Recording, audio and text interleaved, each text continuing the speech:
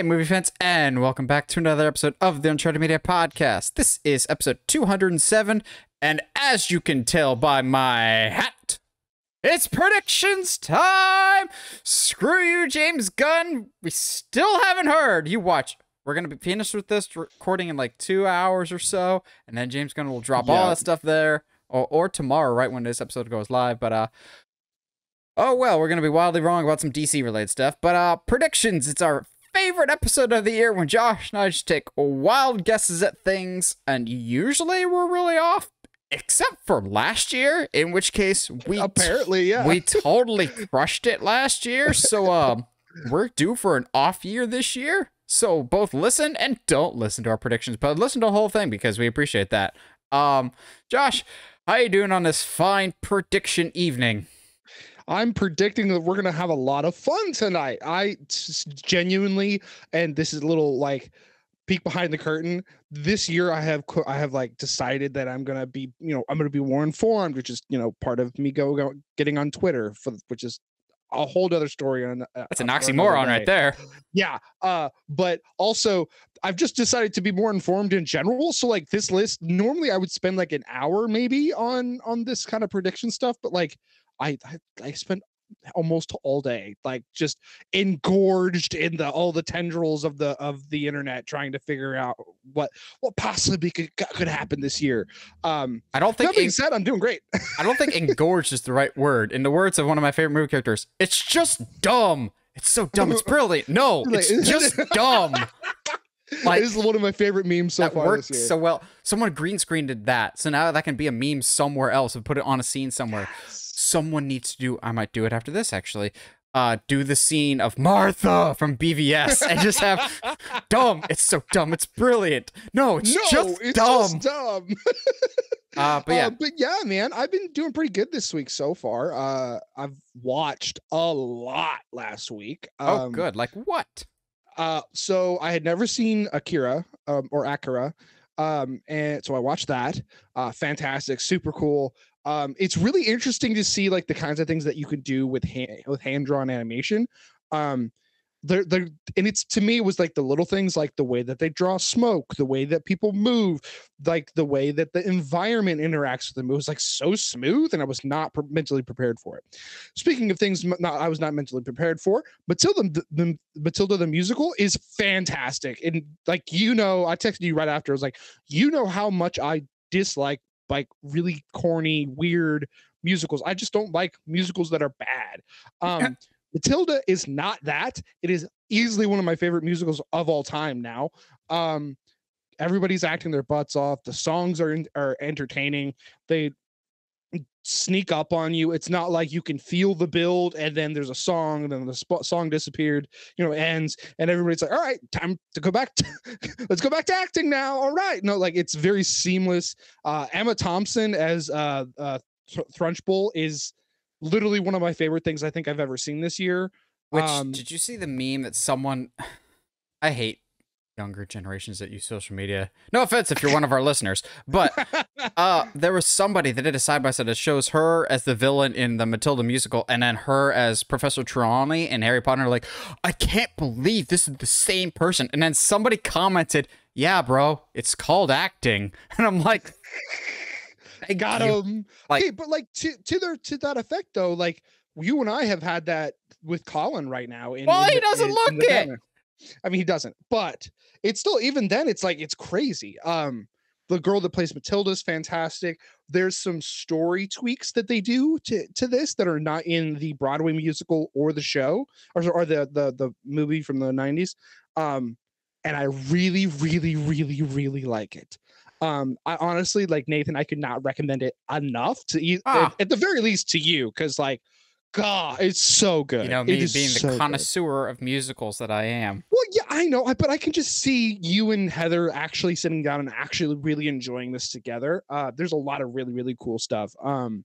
I also watched as my yearly year begins, I have to watch Monty Python and the Quest for the Holy Grail. That sounds right. Yeah, it's pretty much how it is. I watched Burnt, the movie starring Bradley Cooper. Yeah, Bradley Cooper. Yeah, mainly because there was this like scene that I saw floating around like on the reels from TikTok that I was like, I know it's from this movie, so I'll watch it. I watched the full movie, and that scene is not in that movie. So now I'm super confused of where that scene comes from. Sue them, just like those people for yesterday did with Ana de Armas. That was dumb. That was so dumb. But yeah, but it's a fine movie as far as kitchen like cook movies go. It's pretty accurate as far as like high level stuff, but kind of is what it is. Last but not least, my dad got a new sound system for Christmas, and he and I were the other day we're sitting there like, what would be a good movie to test like all the full range of sound and audio that you can get from Pacific a movie. Rim. I mean, that was definitely on the list, but I was like, Dad, Top Gun Maverick is out on Paramount Plus. We should watch that. And he was like, I haven't watched that since we saw it in the theaters. Let's go. Yeah. So like my dad and I watched Top Gun on his brand new sound system. It was amazing. Dude, that mix is so good. So good. Like I still do not know if I prefer Hans Zimmer's Top Gun Maverick score or Michael Giacchino's The Batman score more for 2022, but it's not just like the music. When the engines are roaring in the beginning, you're just going, oh, I feel this in places. Dude, like I felt the all of the dogfighting. You feel hard. I mean, obviously you feel so much because of the emotion of the scene, because it's fantastically acted and well shot, all the things that we say all the time. But yeah, the sound mix like puts you in the cockpit, it brings up the anxiety of every scene. It's so good. I could like, you and I are very much like, I could talk about Maverick all the time. It is so good. I love sound mixing. It's so good. It's an underappreciated thing. It's like the closer, the first baseman of movies. It's like editing. You only notice it when it's real bad. Yeah, exactly. Or even like computer graphics. You only notice it when it's a big head that's been superimposed into a body. Yeah, like MODOK, which we'll talk about in a little bit here. Y'all are hating on MODOK way too much. I don't know what y'all are expecting. I haven't been watching a ton of stuff. I've watched a couple different things. I would go back and watch certain Royal Rumbles leading up to Rumble every year, but that depends on if I'm actually going to watch it this year, or if, there is a Rumble this year at all, given how much WWE is currently up in flames, as they lost another board member today, but okay. Yeah. But speaking of WWE, I watched a documentary, I forget what it was called, but basically it was the history and legacy of FCW. For those WWE fans, no, it is basically NXT before NXT. It was a whole bunch of guys that are in WWE now. It was like their training ground where they learned to cut promos, learned to wrestle the WWE style. I loved it because it didn't feel like a WWE documentary. Yeah. Triple H is barely in the documentary. Vince is not in it at all. John Laurinaitis is at the beginning, but that's about it. It's very much the people that created and ran FCW, and interviews from the people that are there, like Baron Corbin, Seth Rollins, Big E, Sasha Banks. But it was done from their perspective, just like, yeah, we had like maybe 25 people at shows. We had to build the ring. We trained in like 100-degree open warehouse. Like, it was not the performance center that we know and love today. It was like this rundown, crappy stuff. And then they like talk about promo classes with Dusty Rhodes. And yeah, dude, this is right up your alley. It was so good. I was just like, oh yeah, I've seen it. It's fantastic. Oh, you've actually seen it? Yeah. I did when I was, cutting my teeth. Oh yeah, and wrestling. Like, that was like one of the things. Like, it was almost, I don't want to say like required viewing, but like it definitely is up there with like some of the Tough Enough episodes and stuff like that. It's very good. I appreciated it a lot. I would love to get something like that now. So now that they've kind of rebuilt NXT a couple times and kind of see the history that because of the brand, what the brand has done.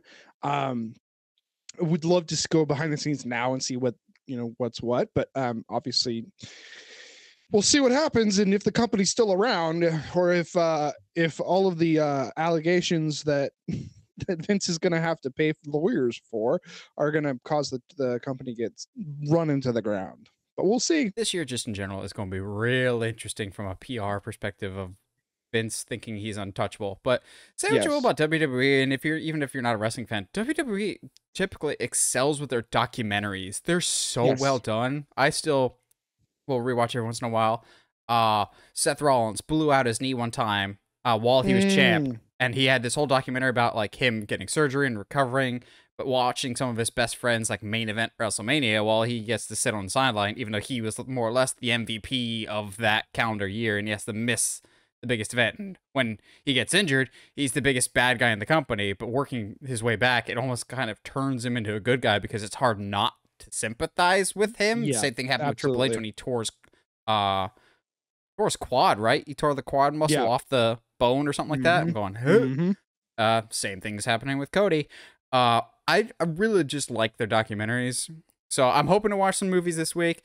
But before we get into predictions, Josh, let's talk a little bit of Ant-Man that dropped last night during arguably the worst national championship game in college football history. And me talking at work going, hey man, TCU beat Michigan. They could be competitive in this game. They lose 65-7. And all the world just goes, maybe we shouldn't have let you into the playoffs, but nice try there, horned frogs and ginger quarterback. So this trailer was basically anything was people will remember about this game besides Stetson Bennett being the old man that he is. I think you're higher on this trailer than I am, but I still really, really liked it. So Josh, kick us off. What were your thoughts about the Ant-Man and the Wasp Quantumania trailer 2, I guess? So, because I think maybe I wasn't high on, like, I wasn't exactly excited for Ant-Man and Quantumania before this trailer. I mean, the first trailer was fine. It looked incredible. We saw where all the CGI budget was going to go.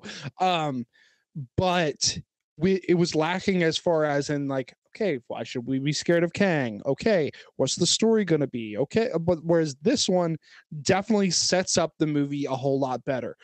Some would make the argument that it definitely like gives us too much. I personally, I don't know so. until we see the movie if it does. Exactly. And here's the thing: even if it does, I think this movie tells you what it needs to tell you to get you in the seat. So basically, I guess the plot, according to this trailer of the movie, is they're going to, accidentally quote unquote, accidentally run into Kang. I have no doubt that it is not an accident that they get dragged down there. And Kang is going to offer him an opportunity to go back before the blip and restart the timeline so that he can live a full life with his daughter, as opposed to this fragmented, segmented life that he has now. Which to me, if I'm Scott, that's a really hard deal to pass up. Like obviously we don't know what he has to give in order to get that. It sounds like, Kang needs him to go get some stuff, whatever that means. That's left purposely vague. But like, to me, I don't know about you, but to me, that's a really hard deal to pass up.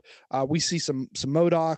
We see like Kang actually being legitimately terrifying, actually like beating the snot out of Scott, and then also using tech as well. So it's actually really, really, really cool to see Kang actually be like looking like, for lack of a better verbiage, looking like Kang, looking like this force that is going to completely upset everything that we know about Marvel, which is at this point after phase 4, it's really not that much. So yeah, Kang is the all-star for this trailer, and I feel like this trailer is just the trailer to show people, yeah, y'all are gonna forget who Thanos is in a year's time because Kang is your daddy now. I think it's funny that we talked about that some of the outfits that Kang has been shown in the trailers and whatnot look kind of baggy, so we're hiding his physique that he has for Creed 3. And in this trailer, for some reason, he just has one sleeve that's showing, and then the other one still has the sleeve, but he's just showing how jacked he is. I appreciate in that scene that he's just beating the snot out of Scott, not with tech, but just sheer power. Like, y'all kind of clench up a little bit when he does that curb stomp to Scott's helmet. You're just going... See, if I was them, though, I would have just cut the trailer there, and then in the black, like, just have a black screen, and have Scott do, I don't have to beat you. We both just have to lose. And that's it. Which Cut is the trailer. a great line. But see, showing him without the helmet and standing back up, I'm like, okay, so that curb stomp doesn't American History X him and just take him out of the picture.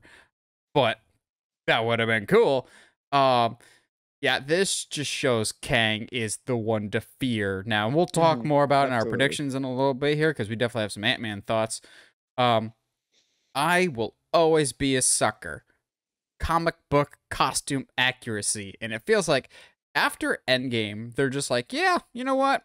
Everybody can have a comic book accurate suit except for Hawkeye. Yeah. He will never get the mask, ever. Which, you know, we'll talk about comic book accurate costumes in our predictions later. Stick around for predictions. It's our main discussion, obviously. I really liked how they're pulling off the blue. I like that the streaks down his face are actually scars this time. It makes more sense that way. The blue looks great. But they adopt the green and the purple, too. They're going all in with the Kang look. But when Jonathan Majors is the one sporting it, you're not going to say anything about it. He looks terrifying. I have seen some people make fun of the way MODOK looks in this trailer, and they say he looks too much like Mr. Electric from Shark Boy and Lava Girl. Guys, what did you expect MODOK to look like? In terms of adopting the comic, you can't do much better than that. He's a giant, disgusting E.T. head with tiny little legs and tiny little arms. He fits perfectly. I know some people were like, oh, why did you have to show that? Probably because so many people complained that we didn't see it in the last trailer. Like, is he going to be covered the entire time? If you've read the comics, we want MODOK's face covered. It's a face. It's a thing that exists. Yeah. Yo, I'm with you though. Like I get the where we see him without his face covered. Yes, it doesn't look good, but also it's for 2-3 seconds. And it's not supposed to look. It's MODOK. I don't like. It was one of those like. All right, guys, we're getting kind of nitpicky here because honestly, I didn't even notice until people pointed it out. I personally only saw the MODOK that had the face and the guns and stuff, and I was like, yes, that's great. I love that. So I personally, I'm trying to. I think, if anything, this trailer has brought my hope in Marvel product up. Considering Phase 4 was a little rough. So yeah, like I don't get what the I don't get what the kind of negativity is all about. Yeah, guys, like we just had Thor: Love and Thunder, which arguably has some of the worst CG, and Doctor Strange in the Multiverse of Madness when he's fighting that Shumagorath thing. That's bad. Yes. You can clearly see the green around America Chavez's hair. Or yes, I know some people are just like, wow, I couldn't tell that the masks in Love and Thunder were CG. I'm like, are you kidding me? Couldn't? Jane Foster's was so distractingly CG. It was real bad. Or, Axel's floating head that gets memed to death. Like, I'd rather have that than... I'd rather have MODOK than that. Like, MODOK CG is really not that bad for this. I'm happy that this seems like it's going to be on a down note. However, I will delve more to it in predictions. I don't think this movie's going to end on as sad of a note as we're expecting it to, but it will still be the rise of Kang or the rise of a Kang type of situation. Yeah. This movie is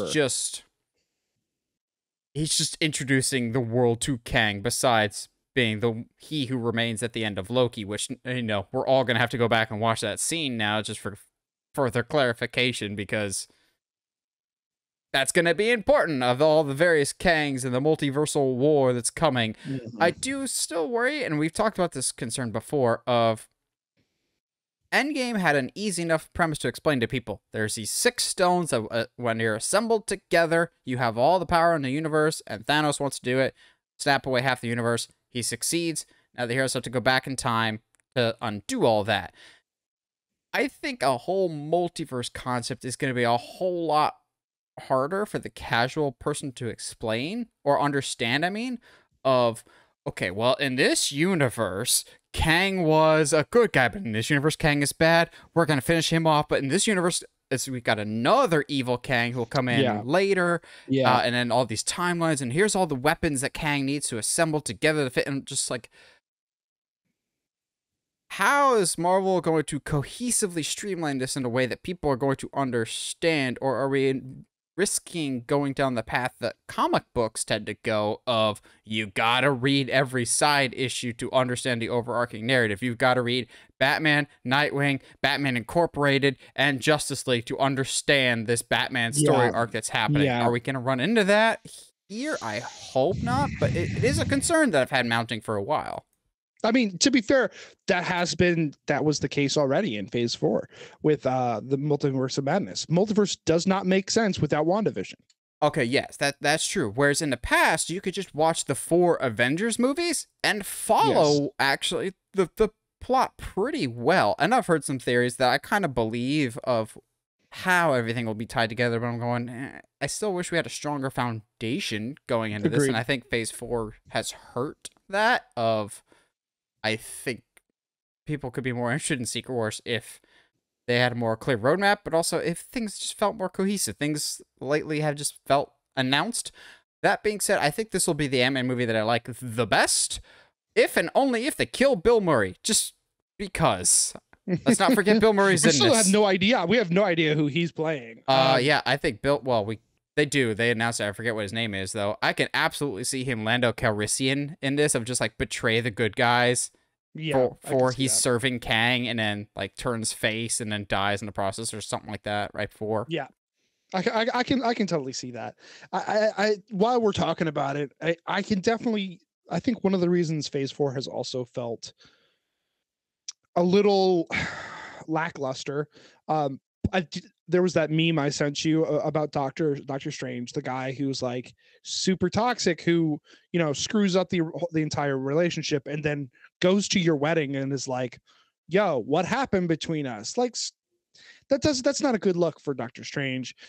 Having the entire world in a, 5-year span, so, you have scenes where Captain America's like, hey, like, we have to move on. Nothing's going to change. And so the whole world moves on. You've got billions of people moving on to new lives after the blip.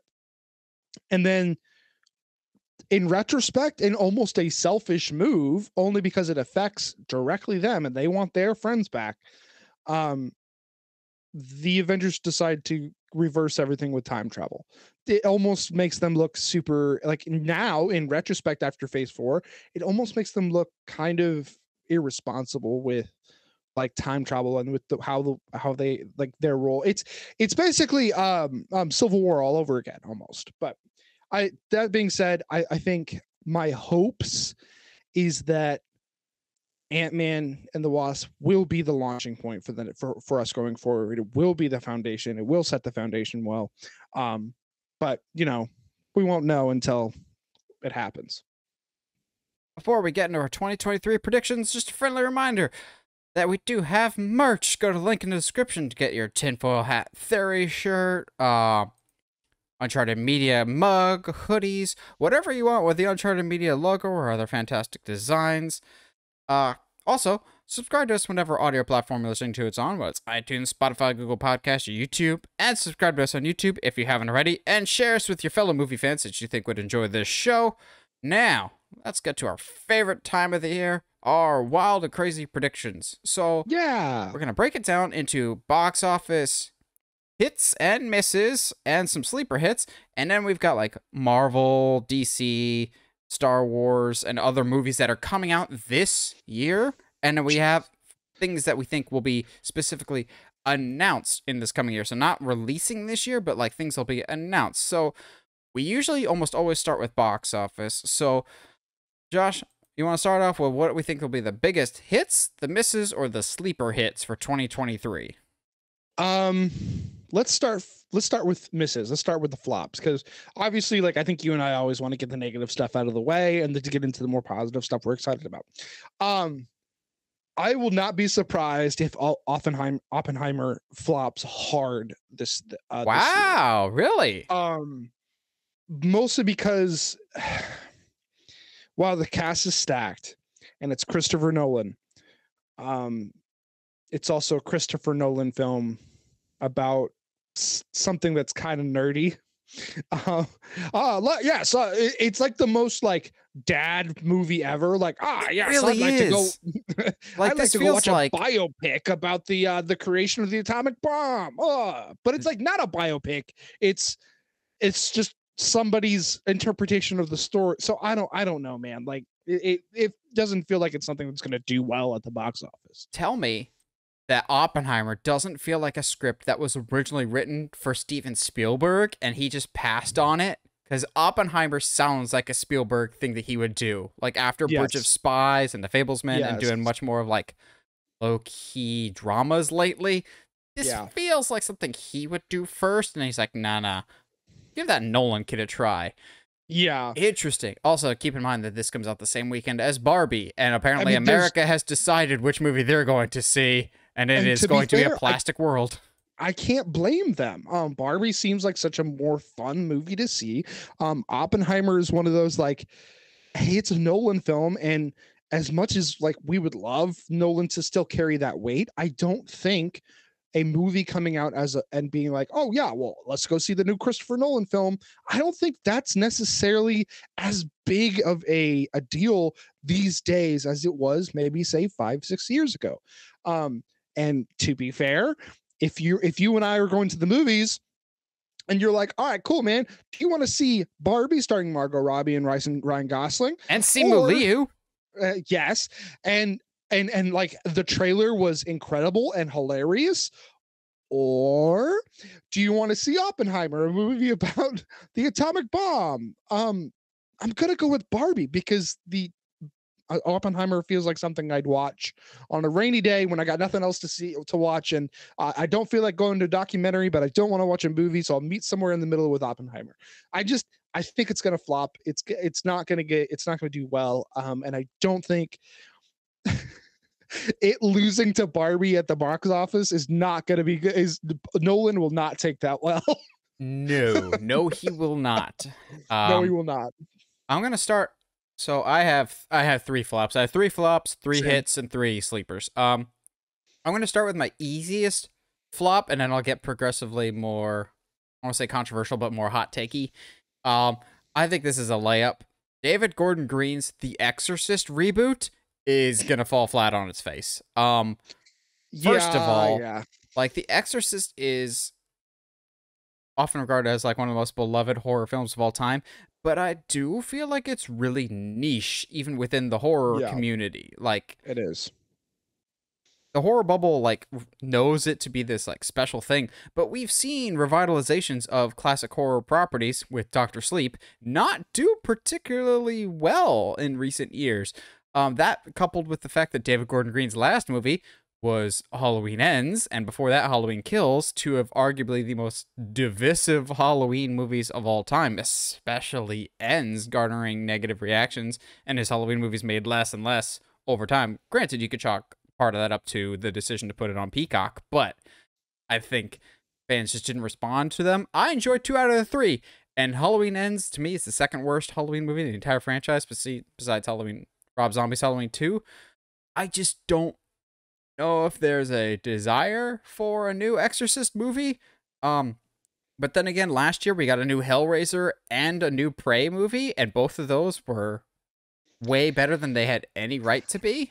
But then again, those were streaming. As far as we know, the Exorcist reboot, I believe, is a theater thing. I just don't think people are clamoring for the Exorcist. Like, it's not a property like a Halloween or Friday the 13th that made a bunch of sequels. I understand that there were some sequels, and Exorcist 3 is coming to 4K this year. Great. I really actually like Exorcist 3. It's not a franchise, though. It's one movie. Like, I don't think the appeal is there or the audience is there for Exorcist reboot. No, I would agree. I think part of that is because and I realize I'm about to say this knowing that Evil Dead Rises is like it's on its way as well, which had its first trailer and it looks terrifying. I'm not 100% sure about the horror community being down with like possession movies anymore. And maybe it might have to do with like it is a trope that is not particularly interesting once you've seen it once or twice. because there's it's because it's hard to describe sometimes, because like in the Insidious movies, you know, they lean hard on it. The oh geez, what's the other one? Not Insidious. The Conjuring. Yes, the Conjuring movies do that. Do have, you know, have the whole possession kind of angles. To me, possession is not, is as a in a horror movie like kind of area, is not that interesting to me. And maybe, you know, maybe I'm probably going to be proven wrong here when we get to sleeper hits. But like, to me, especially when it's The Exorcist, if you're doing a remake, it feels like you're hoping that the fan base for the original is gonna show up. And what I don't think is, to your point, I don't know if that fan base is necessarily all that big or really existent to begin with. So Yeah, it's an older movie that didn't get consistently new movies to draw in newer audiences. Like, say what you will about the Rob Zombie Halloweens or the Michael Bay Friday the 13th, or even the new Evil Dead, which Josh and I both love. Those got a new audience of people in. Yes. Just by proxy. People may not have liked them, but they went back and appreciated the originals more. We haven't really gotten that with The Exorcist recently. My second one, I didn't want to put it on here, but the more I thought about it and I looked at some other factors, I have to put Timothée Chalamet's Wonka on this list. Interesting. Okay. And here's why. While I don't have it on my biggest box office hits of the year, it is still opening around the same time as Aquaman and the Lost Kingdom. Last time Aquaman opened around Christmas time, it was the only one that survived. It came out around the same time as Mary Poppins Returns, Bumblebee, Holmes and Watson, and I feel like there was something else, and it was the only one that did well. I mean, thanks for taking a bite out of Bumblebee's box office, douche. Mary Poppins Returns and Holmes and Watson kind of deserve to not get good box office, but Aquaman and the Lost Kingdom is still going to have a pretty decent audience. But here's why I don't think it'll do particularly well. It is a musical, and for some reason, musicals have not performed well at all at the box office over the past few years. In the Heights flopped colossally. West Side Story also bombed horribly. I don't know what it is, but the past few years at the box office, musicals have not done well. And I don't know that Timothée Chalamet has enough of an audience to draw in casual people, because typically musicals will draw in an older audience, hence why I'm sure they cast Timothée Chalamet to bring in some of the younger audience. I see musicals not doing well in the past couple of years. Yes, you could make the case of Greatest Showman, but that was, this year will be 6 years since The Greatest Showman came out. So I don't know about that. Wonka is not necessarily, while I love it, Willy Wonka is one of my favorite books as a kid, it's not one of those, it's the same issue with The Exorcist. There hasn't been a new thing of it since 2005, and that thing wasn't really well received by fans. So I want Wonka to do well. I think I'll really like it.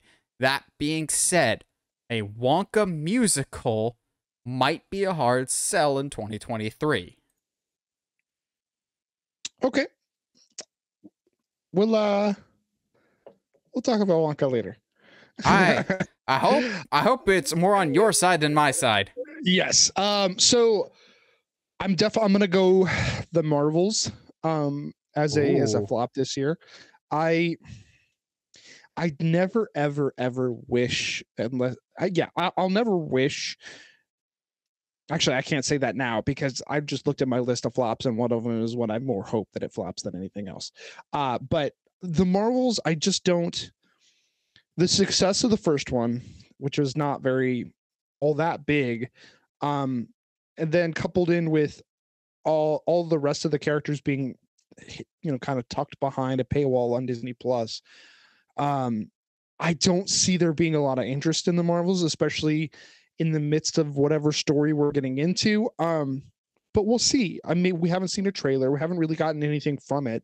So maybe I'm wrong. Maybe the excitement will, maybe the first teaser or the trailer will hype me up. But as it stands right now, when I'm looking at the list of Marvel movies, like that just stands out. It's as one that I don't particularly feel is going to do all that well. Now, what's your top movie that you think is going to flop this year? This movie, I hope, flops hard. It is the only one that I have no well wishes for. And that is Fast X. I do not care for the Fast Furious movies. It's going to go to space because the movie's going to be so terrible. We put it in a rocket and send it out to go deal with the darkness of space. I do not care about the Fast series, and having it continue after the death of Paul Walker to me is a slap in his face, especially when everything since then has been so bad. I do know Fast X is going to flop this year. I guarantee it. Can't say I agree, but I wish it would.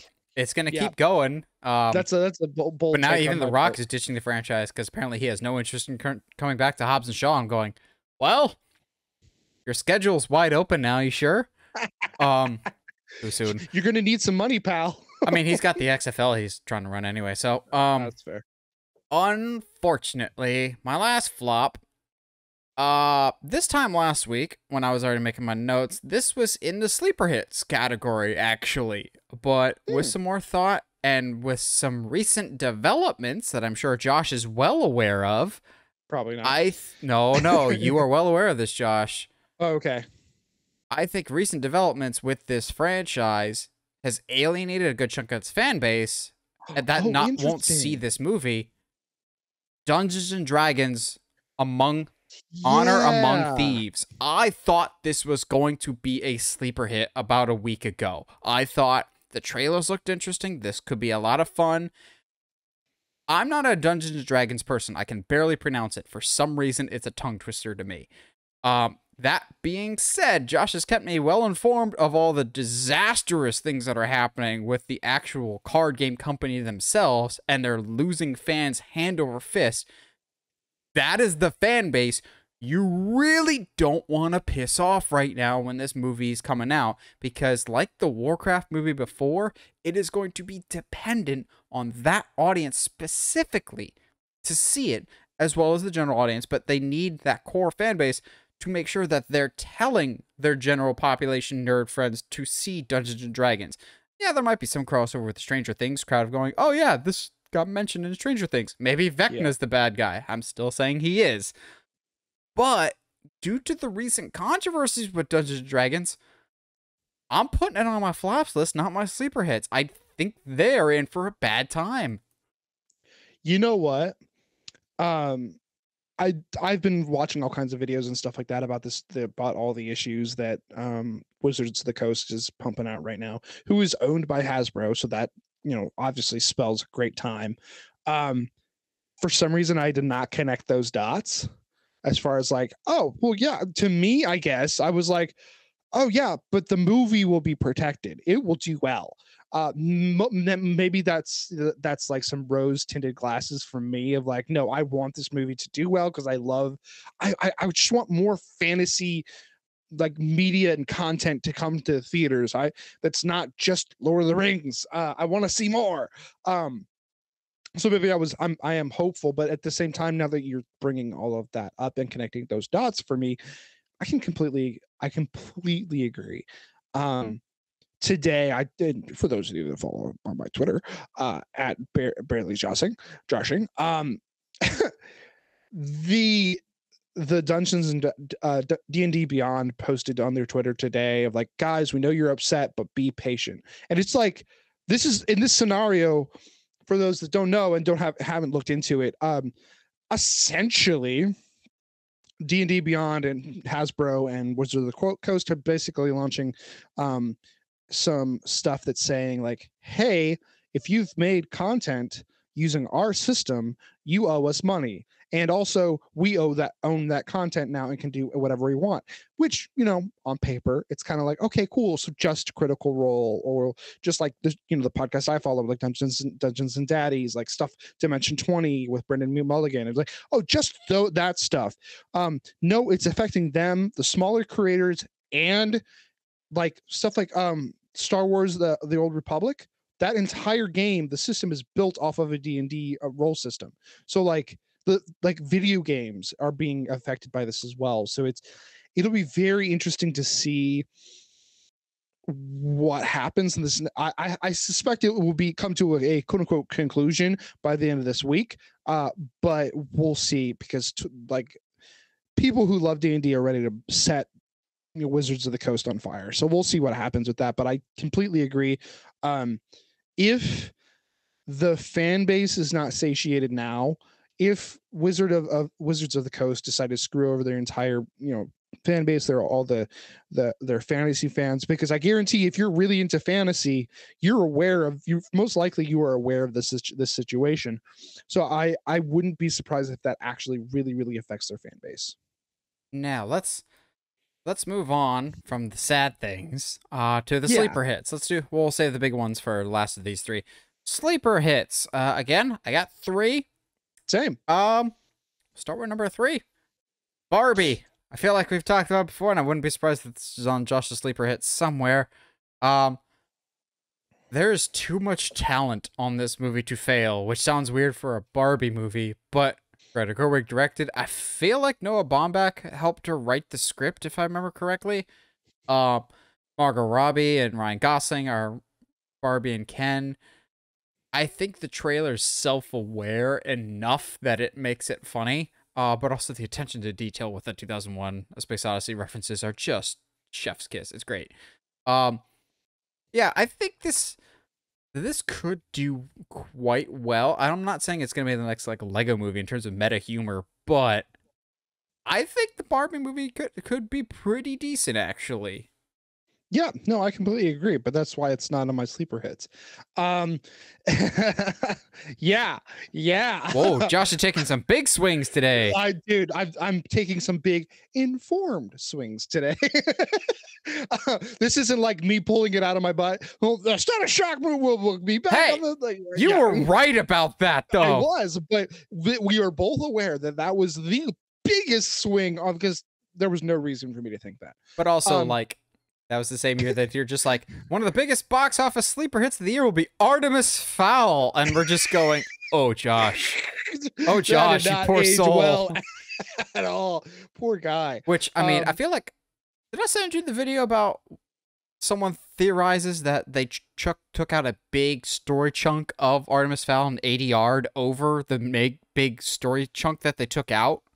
I wouldn't be surprised. I'll see if I can find that. I was just like, that actually makes a whole bunch of sense, because there's a lot of characters that say important things, but you never see their mouths say the important thing. And I'm like, interesting. Yeah, Artemis Fowl. Sleeper hit for you, Josh. This is where I bring up Wonka. I hope you're right. I hope I am right as well. And for you, I need you to go watch Matilda, because the same kind of production team that did Matilda is doing Wonka as well. And it's the guy that did Paddington, Nicolas Cage's second favorite movie. So to me, and maybe this is the hope that it will get a word of mouth boost, especially depending on what that first trailer looks like. I can, now that I've seen the work that the team behind the movie can do with Matilda, which is a property I'm not particularly connected to, but now love. I'm excited to see what they'll do with a product that I do care about, that I do love, and a part of the story that I am intrigued by, knowing that they're taking bits and pieces from the Broadway show. It's exciting to me. So we'll see what happens, obviously, but I really think that we are, especially when oh geez, I just lost the word.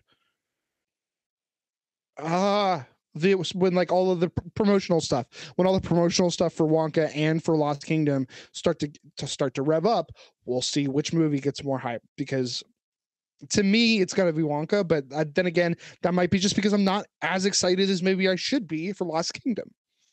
I swear, if they do a teaser trailer for Wonka and it's just Timothée Chalamet saying, "Come with me and you'll be," and I will push over all of the small children / Oompa Loompas to be the first one in the theater, just going, "Take me back to the Wonderland." Nope, that sounds Nope. weird coming out. What, Nope, nope, what you it's doing not a there, Michael buddy? Jackson documentary. Thank goodness. Thank goodness it's not. Do you want me to go? I'll go ahead and hit you with another one. I'm curious if we have the same one here. I mean, I think Cocaine Bear is going to be one of the best movies of the movies of the year. But it's to me, it's one of those like, this is too ridiculous to be fun. I think it's going to be too much fun, and like it's going to have a good word of mouth. Easy. I obviously it's not going to be a box office hit. It's not going to be one of the highest, the highest grossing movies of the year. But Cocaine Bear is going to do a lot better than I think people are willing to admit it will do. I think it'll do well just because I'd imagine it has a relatively low budget. It's not necessarily the same in terms of how low the budget is, but it's kind of the Jackass effect of like, make a low budget movie, get a lot of money in return. I don't think Jackass Forever had a big budget at all, and never would. Way overperformed. Like if it had a budget of over $10 million, I'd be amazed. But it made like what, 75, 90 probably. Easy. My number 2 might surprise some people, or they might have completely forgotten that this is coming out this year. Disney's Haunted Mansion. I am not surprised by that is on your sleeper hits. Here's why. Am I looking forward to it? Not really. But here's why I still think that despite what I think the quality of the movie will be, why I think it'll do well, Jungle Cruise killed at the box office, and that movie sucks. It's all about recognizable IP. That's what Disney only cares about now. And Haunted Mansion, even if you've never been on the ride, you are familiar with either the ride or the Eddie Murphy movie from 2003, which honestly is not as bad as people make it out to be. It's not great, but it's not horrible. Barring a few exceptions, when Disney translates something from their rides to their movies, they tend to have some form of success. Granted, the biggest success was Pirates of the Caribbean by a wide margin, but Jungle Cruise way overperformed what I thought it would do, and it wasn't very good. Like, I hated Jungle Cruise. I liked the first half of it, but then the second half, they just stole the leftover bits from Pirates of the Caribbean, the first one. I think, given that this is getting a theatrical run, it's a thing that people are at least familiar with some cast that I'm actually interested in. Jamie Lee Curtis is in it. I will see her for her and her alone. Also, Owen Wilson's in it, and yet another haunted house movie with Owen Wilson. And I swear to God, if he does not say, wow, at some point, Disney, you are wasting your time. You need to have Owen Wilson say, wow, again, as a reference to The Haunting from 1999. Yeah, we went down that rabbit hole. I don't know if the movie will be good, but it'll make money. It's the Transformers effect. That's fair. I mean, yeah, because Rise of the Beast is not going to do well. I don't think it'll do well at the box office. I mean, I'm going to see it, but that doesn't matter. Oh. Now, do we have the same one for sleeper hits? I think for our last sleeper hit, I think. I don't think we do. I honestly don't think we do. What is it? Nun 2. Oh. Okay. So here, to be fair, the track record of these movies would tell me that this one will be good. You are well informed. Good job, Yay! Josh. You're learning. It only took you 2.5 years.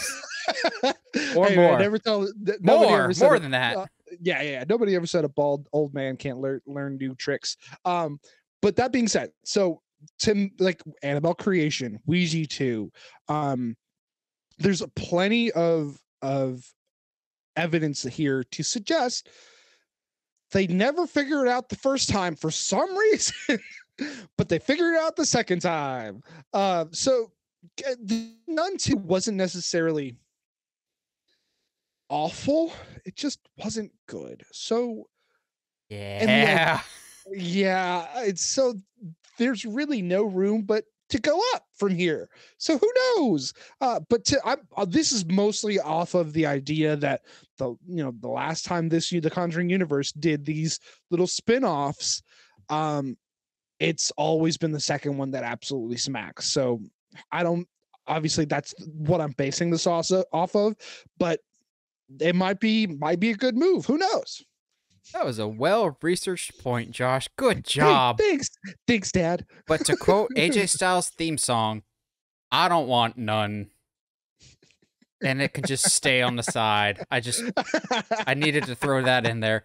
I'm honestly surprised that our last sleeper hit isn't the same one, unless you've put this as one of your big top 3 box office hits of the year. Jaime Reyes' Blue Beetle movie.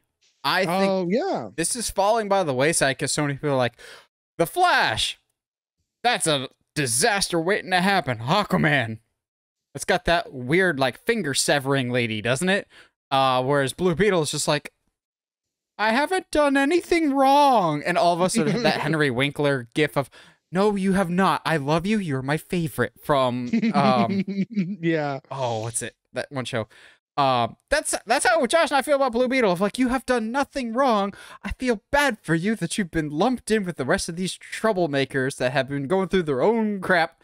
But Blue Beetle, we heard about no production problems. The set photos look great. Josh and I love the character of Jaime Reyes. I'm very excited to see what Xolo Maridueña brings to the table. Supposedly some test screenings went really, really well, and there's a bunch of hand-to-hand combat that looks great. And I'm just going, you just really want to make Josh happy for this movie, don't you? And I think after the success of Into the Spider-Verse, people realized, oh, we should have other types of people besides just white dudes in superhero movies. Yeah, what? yeah. I'm going, yes! What a novel concept! Having saltines for every meal isn't exactly a great time. You know what? To be fair, this should be on my sleeper hits. I think if I didn't have Nun 2, if it didn't have such a track record for these second movies being better, I think Blue Beetle will be on this list as far as sleeper hits. It's not on my box office hits, but it's definitely a movie I'm excited about nevertheless. All right, what our top 3 box office hits of the year? Okay, here we go. Number 3, the Super Mario Brothers movie. Okay. One of the probably top 3 of the year. I get it. Number 2, Barbie. I think Barbie. Whoa! I am calling it now. I'm swinging big for the fences. Wow. I think I've seen the hype online. I know people are excited for this movie. The trailer, if anybody that wasn't excited before, the trailer has got like, I was like, okay, this will be fun, sure. But now because of the trailer, I'm like really want to go see this. I wouldn't be surprised at all, especially since there's nothing else to watch that week. That it'll do really, really, really, really well. I think Barbie's one of those movies that is going to have legs. I think no pun intended. I'm way too entertained by that. I think it's going to do well its opening weekend, but then the positive word of mouth is going to just cause it to keep going. So I think Super Mario Brothers is going to do well, but I think the Chris Pratt decision will absolutely sour some people, but we'll see. And my number 1, the movie I think is going to make the most money this year. Don't say Transformers. Guardians 3. Okay. I after that trailer, and people, the general populace kind of knowing that this is, James Gunn's last Marvel movie. And Dave Bautista not really hiding it at all that he don't care. He don't care. Drax's last movie. I would not be surprised if people come out in droves to see this film. I wouldn't be surprised if there's some other connections for this film for the larger story. So we'll see what happens. But I genuinely think that especially if Quantumania delivers, then people will absolutely come out in droves to come see Guardians 3. I do have Guardians 3, But my number 3, first off, Ant-Man and the Wasp: Quantumania. Any Marvel Okay. movie immediately gets into the conversation. The only thing, the more I think about it, the only thing that might hurt it is the Ant-Man franchise by itself. So Ant-Man and then Ant-Man and the Wasp were one of the lower grossing standalone Marvel franchises in comparison to like Captain America or Iron Man or even Thor. So I don't necessarily know if you're going to get that much of a leap from Ant-Man and the Wasp to Ant-Man and the Wasp: Quantumania, but with Kang and fans kind of expecting this to be a huge launching off point for future Marvel stuff, I think that'll funnel some people in. I think it will be a huge gap from Ant-Man and the Wasp to Quantumania here, but it's still that, like, February is a weird time for a movie to come out. Is there other stuff around it? Ant-Man hasn't always been perceived to be one of the heavy hitters, so will people still come out for this, as opposed to number 2 for me, Guardians of the Galaxy Volume 3. I think it just makes sense that that will do really, really well at the box office. I don't know what's around it to know if it'll have a lot of competition. But I think Guardians of the Galaxy Volume 3 will make a lot of money. And my number 1 box office movie of the year, I don't think voice acting will hurt this movie at all, the Super Mario Brothers movie. And here's why. International markets, Japan is just going to eat this up. And international markets take up a huge chunk of a movie's overall success. Look at Avatar, look at Pacific Rim. That's all reason it got a sequel. But also, while, yes, Josh and I and everyone else around our age are excited, we have to realize this movie is made for children, and that is okay. And kids' movies make a lot of money, even if they're only remotely good. Like last year, Minions: Rise of Gru made so much money. It was fine. It wasn't bad, but it made so much money. A Mario movie? Come on. That's going to print money whether it's good or not, because you're going to have all these little kids that are like a third our age that are just going to go see it over and over and over again, and then once it comes on streaming, watch it over and over and over again because it's Mario.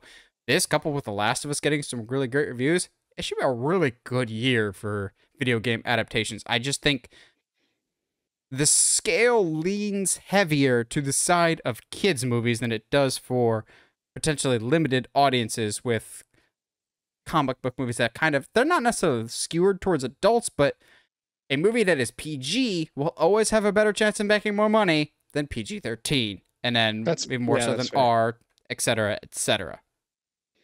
I can see that. Yeah, no, that's when phrased like that. Yeah, absolutely. I can totally see that. I mean, it's still in the conversation for me.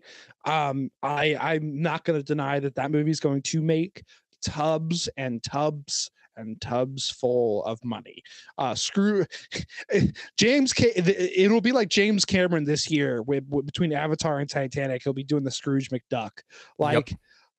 It's going to be making so much money, because if people aren't going out and seeing movies this year, which obviously was not the case, people went out in droves to see movies this year. Certain movies, yes, but that being said, people will absolutely go out to see movies this year. I have no doubt. Okay, so we've got stuff that we think will happen in Marvel, DC, Star Wars, and then just general movie stuff. So we'll do general movie stuff now, because we'll keep you guys in suspense about the Marvel and DC and Star Wars stuff. So I have something for Creed 3. You got anything for Creed 3, Josh? Yes, I do. I have for Creed 3, I think Adonis will retire with the title at the beginning of the movie. So the title is vacant, and there's a tournament, and Damien wins the tournament and wins the belt, and basically calls out. I understand what you're saying. Yeah. Calls out Adonis repeatedly, and so Adonis has to come out of retirement to face Damien. Okay. I'm fine with all that. My prediction is Creed will make the way of his father. You think he's gonna die? I think he'll pass out in the ring. Absolutely. His father didn't pass out in the ring. He died. That's what I'm saying. I'm sorry. Pass away in the ring. I think that Damien is going to be too much for him. It's been a long time, so who knows, man. Look, we are reaching the part of the show where Josh boldly For silly swings songs with for the Josh. fences. Which, by the way, I guess there's a Twitter called VeggieTale Facts, and it never tells VeggieTale Facts, and I'm gonna have to go follow it. That's fair. But yeah, I think this will, if anything, this will absolutely show that Michael B. Jordan is the total package: looks, acting, and able to direct an incredible movie. I just don't see him killing off his own character that he's directing in his first directorial outing. Also, I can. Especially if he doesn't want to play him anymore. With Sylvester Stallone being as vocal as he is about not wanting to return to Rocky anytime soon, or like hating what they've done with it, I think they're going to want Creed to stay alive to make further sequels if they don't have Stallone around to do anything else. That's fair. I highly doubt you have anything for Scream 6 or 6 Scream, screw that whatever movie. they're calling it. Kirby. Hayden Panettiere's character. If I cared at all, it would have been in my flops. It won't. Well, I don't think it'll flop. It might. I don't think it'll flop, but I think it'll probably make a little bit more than even. Yeesh. Yeah, I don't see Black Adam. I don't see him making a bunch. But see, it didn't have as big of a budget as Black Adam, so it can afford to group some stuff. Yeah, 5 Cream didn't light up the box office. I think, though, that Kirby, the returning character from Scream 4, you know, one of the best in the entire franchise, the character and the movie, Hayden Panettiere's character, she's going to bite it. She's not going to be in this movie very long. Fans will get all excited. Yeah, Kirby's back. Nope, we're actually going to officially kill her off this time, as opposed to, thought she was dead in the last one? No, we brought her back just to, like, make sure she's dead this time around. But, you know, fair enough. they're not going to actually do anything unique this time around. They promised they would last time. John Wick Chapter 4? Nah, that movie's gonna be perfect no matter what it does. I'm saying, do you have anything for John Wick Chapter 4? Yeah, I got nothing. Really? Yeah. Okay. I think, so they're teasing this duel between him and Pennywise, Bill Skarsgård, and if he's late, he gets executed. I think he's just gonna barely miss the duel because Skarsgård has thrown up all the guards and all the assassins that he possibly can, and he's gonna be late by a minute. But he's not going to be the one executed. Winston will be the sacrificial lamb that steps in the way, and Winston will be executed instead, making John even more pissed, leading into John Wick Chapter 5, in which case he's like, all right, I'm done with the table. We're going to burn it all down for Winston, type of thing. I think that gives him enough motivation going into John Wick 5. I mean, okay, that's fair, because, I mean, the issue is I thought he was already there as far as like, oh, let's burn the whole thing down to the ground after 3. So maybe, I don't know. Losing Winston would definitely push him over the edge, but we'll see. Whatever it takes to not turn the concierge heel. I need the concierge to still be the best character in this entire franchise because he is. He's actually the villain that's been pulling all the strings all along. Oh. The Super Mario Brothers movie, I think it will end with Mario using the invincibility star to beat Bowser. I think that's one of those, like, just like how they did with the end of Sonic 2 with him going supersonic of do that. Yeah. Use the power star, become all you were meant to be. And then, I'm just adding this late game here. I won't claim this as an official prediction because I've heard these rumors before, but the end of this movie will set up Super Mario 2, Mario Galaxy. I can see that. Yeah, no, I can absolutely see that. Either that or Super Smash. They will set up the feud between Wario and Luigi. I want a Luigi's Mansion movie. Dang it. Waluigi, like both of them showing up at the end. Although a Luigi's Mansion starring Charlie Day would be chef's kiss. Chef Mario. Oh, Dr. Mario. Gosh, there's so many. I think the benefit Super Mario has going for it is there's so many directions it can go for a sequel. It doesn't have to go Galaxy. It could go Paper. It could go Sunshine. Oh God, live action Mario Sunshine. I don't hate that at all. All right, let's go. Live action Super Mario Sunshine would be great. It would be so cool. My last movie, and then if we've got more, we can go off that. My last, I was about to say non-franchise, but that's not true. Mission Impossible: Dead Reckoning Part 1. The Part 1 to me is a kind of gives it away. This movie's not going to resolve itself. It's going to end on a cliffhanger. And knowing Tom Cruise, it might be a literal cliffhanger, like the end of Fallout, except he doesn't actually get up. He's just hanging off the side of a cliff, zooms out to show how tall the cliff is, and then just cut to black of Ethan Hunt will return in Dead Reckoning Part 2 or something like that. Or it seems like his entire team is dead. Yeah, it just cuts it. There's that stunt we've seen where he's driving a bike off of a cliff. I wouldn't be surprised if that's the last shot of the movie. That's it. They end it right there. I don't think it will be, but who knows? I have, let's see, Spider-Man Across the Spider-Verse. Because this is I put that in my Marvel one too. So okay, fair enough. You know what? Marvel Sony. Marvel Sony, because that was my brain was like, okay, that's a Sony property, and you can tell with my prediction. But let's go Mutant Mayhem, Teenage Mutant Ninja Turtles Mutant Mayhem. It's been 2 days since I've talked about it. Probably about 9 hours since I tweeted about it. But I am predicting now that it will follow the IDW storyline, and Raph will be separated at the beginning of the movie from his brothers, and they will not even know he technically exists until they meet him and all that stuff.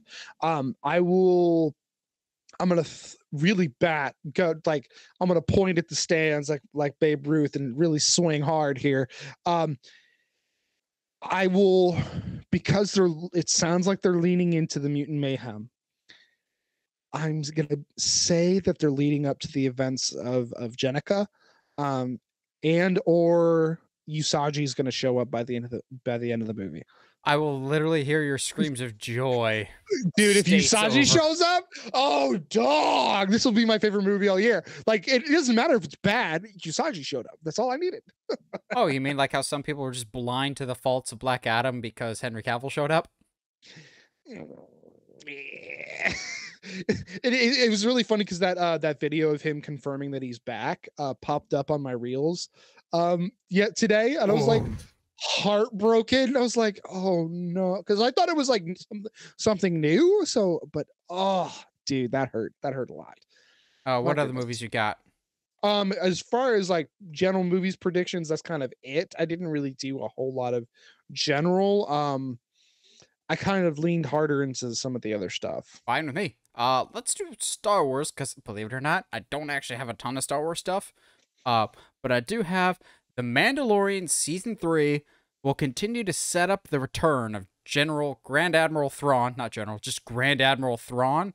Yep. But he won't officially make his first appearance until the Ahsoka series later this year.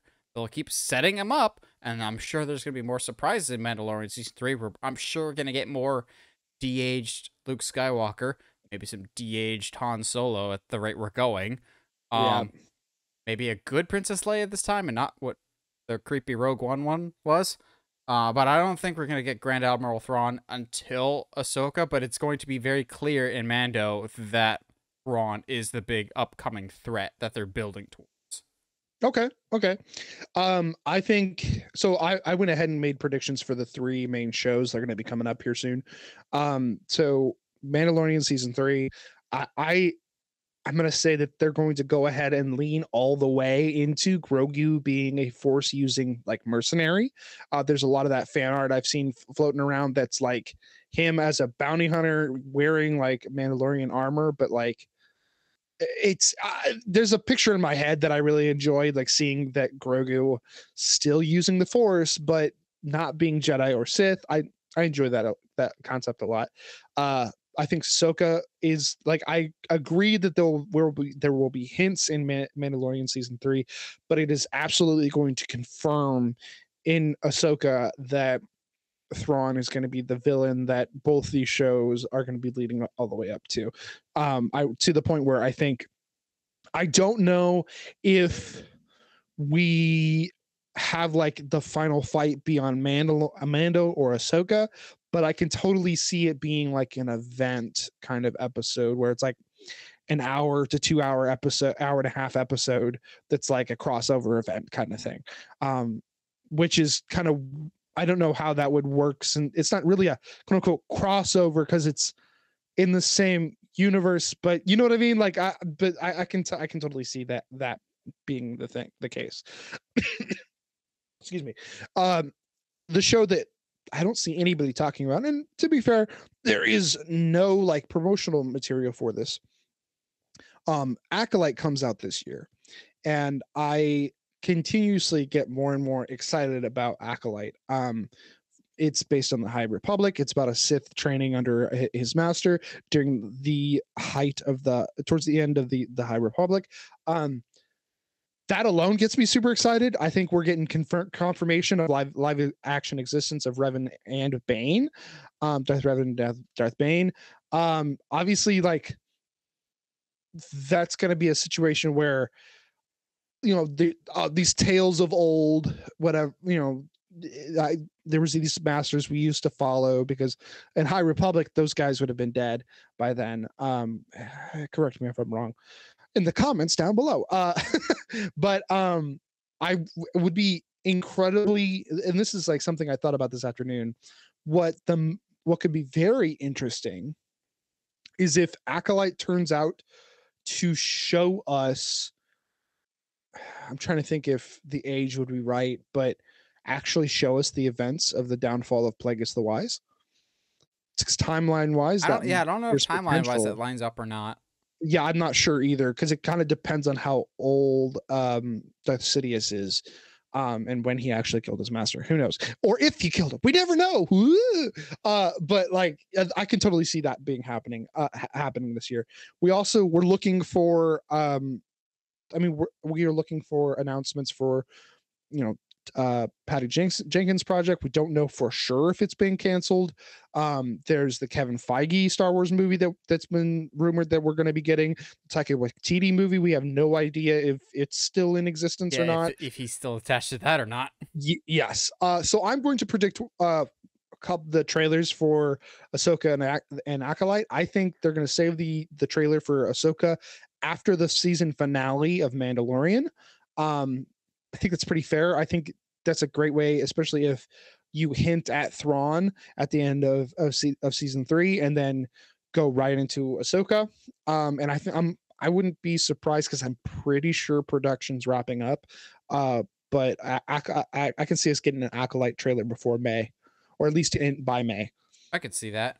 Anything else for Star Wars? That's not really it. I did in my notes. I have bold prediction of the year: a Sith vs. Jedi Wars movie will be announced. We'll see what happens. I'm not really what happens there. I think Thrawn is a priority for now. I agree. Let's move to DC then. Just movies that are coming out in DC. Well, we'll do some more DC stuff in a little bit here, but movies that are coming out in DC. Shazam! Fury of the Gods. Given that Gods is in the title, and at least for the time being, they exist in the same universe, I think Gal Gadot's Wonder Woman will cameo in Shazam! Fury of the Gods. Just makes sense. That could be fun, yeah. And for the time being, they can coexist before it all goes up in flames. But it won't all be happy hunky-dory, yay, Gal Gadot's here. Because I think by the end of this movie, there's only going to be one member of the Shazam League that still has powers, and that's going to be Billy. I think by the end of this, Billy's the only Shazam member left. I don't know how, but the focus goes back to just him. I don't know how, if they can pull that off properly and not make it just totally depressing, but I think he's the one by the end of this with the sole Shazam powers and more or less the responsibility that comes with that. Yeah, I can totally see that. Blue Beetle. I have nothing too special. I have Blue Beetle will be a very self-contained DC movie with no larger connections to the greater universe. That way, it could potentially survive whatever James Gunn reboot, reworking is happening and can move forward. I did say, however, I think there will be some references to Cadmus Labs in the movie as a throwaway of if you wanted to do something with that later, of like a Beast Boy or a Superboy. That option is there. Just throw the name Cadmus Labs out there. It's easier to throw out than like Star Labs, because Flash will use Star Labs. I actually don't have anything for the Flash because the train wreck. We've heard enough about the movie that nothing really would be a prediction for it. Which leads me to Aquaman 2, or Aquaman and I think it's the Lost Kingdom. The prediction that I've been saying for years. Arthur's losing a hand. Yeah, He's going to have one hand and he's going to have a hook hand by the end of this movie, just because. Give me it, James, before you're probably not around anymore. James Wan, not James Gunn. obviously. Yeah, I think we're getting hook hand Aquaman. Please make it happen. Also, I think Patrick Wilson's Orm is going to die. Okay, I can totally see that. Shazam, Fear of the Gods, I think is going to surprise everybody and be one of the best DC movies ever made. Which is a tall order, I think. It sounds like a low bar, but I think it's a little higher than we're willing to admit. I can absolutely. It's so funny. I also had it that he's going to be the Shazamily will no longer be. The situation I can see in my head is, while yes, we are powerful together, as a family, the power itself is strongest when it's only in him. So who knows what will happen there, but I can absolutely see Billy being the only one to make it out alive. I'm not going to call a Wonder Woman cameo for some very specific reasons later we'll talk about, but yeah, I'm pretty excited about Shazam, and I think there's going to be a lot of fun, a lot of surprises. I don't know if I trust this source, but someone is saying James Gunn potentially set to reveal the first phase of the new DC slate January 14th, which of course is a few days after this, but of course, we'll see if that's true or not. Looks like you and I are doing another one of these here this week. Jeez, but yeah, the Flash. It's tough because, like, according to some of the test audiences, they're saying it's a really good movie. Yeah, that's what I've heard. I am going to go out on a limb and say that they're wrong. Mostly because I want this to be bad. I want it to be really bad. I want it to not work. I want this movie to squash those rumors that Discovery and HBO are thinking of keeping Ezra. I don't want that to be a thing. I don't want this movie to do well. Blue Beetle, I didn't really have much either, outside of maybe a Static Shock cameo, but that's me swinging for the fences again. I don't need it necessarily. Blue Beetle on his own, having a self-contained adventure, is all that I need and is all that I could ask for. Aquaman in the Lost Kingdom, I also had that he's going to lose a hand and get that good old hook hand going at least by the end of the film, and I'm going to go ahead and say it's not going to mean anything, obviously, but I am going to say there are hints at an Aqualad, or at least like a cameo from Aqualad. Which Aqualad are you talking about? Like his son or Calderon? I think Call. I can see Call. It is, at the very least, maybe they don't show him on screen so that they can still use him fairly soon. But we'll see what happens. So at the end of the day, like, he's definitely losing a hand. There's no way James is gonna not do that this time around.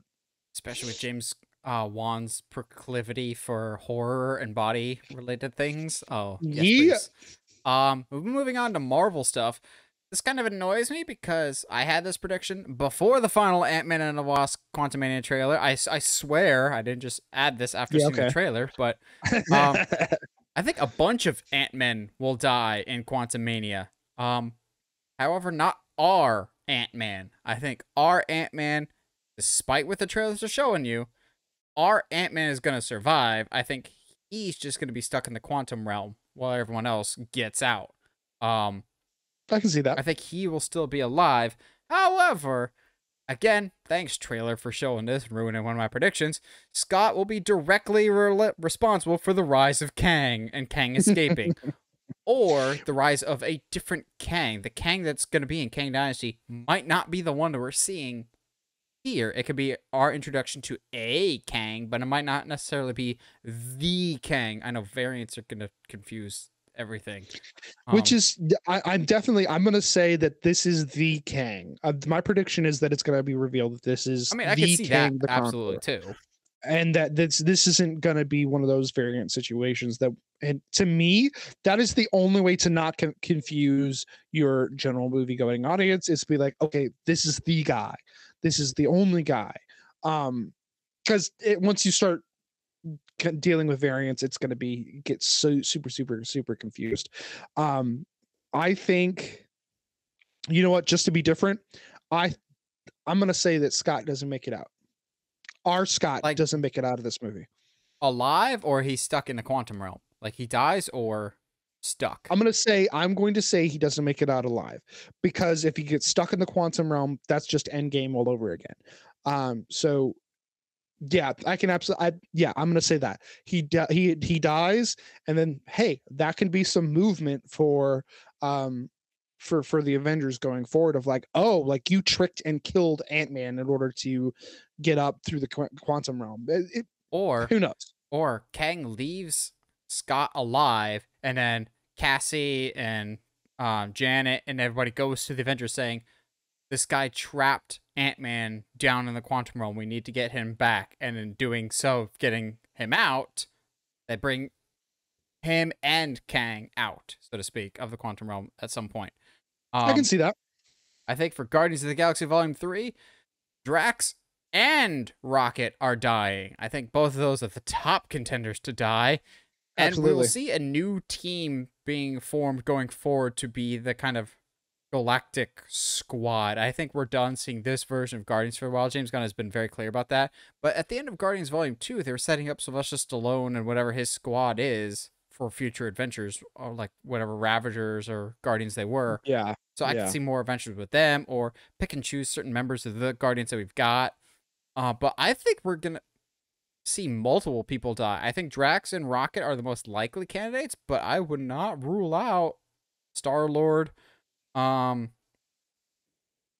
is too precious. You do not touch Mantis. Don't touch Mantis. We'll kill you. We will riot. We will all revolt. But I think Drax and Rocket are my official picks. Those Rocket especially just seems easy, and Drax could just die just because he's just like, oh, it's the final scene of the movie.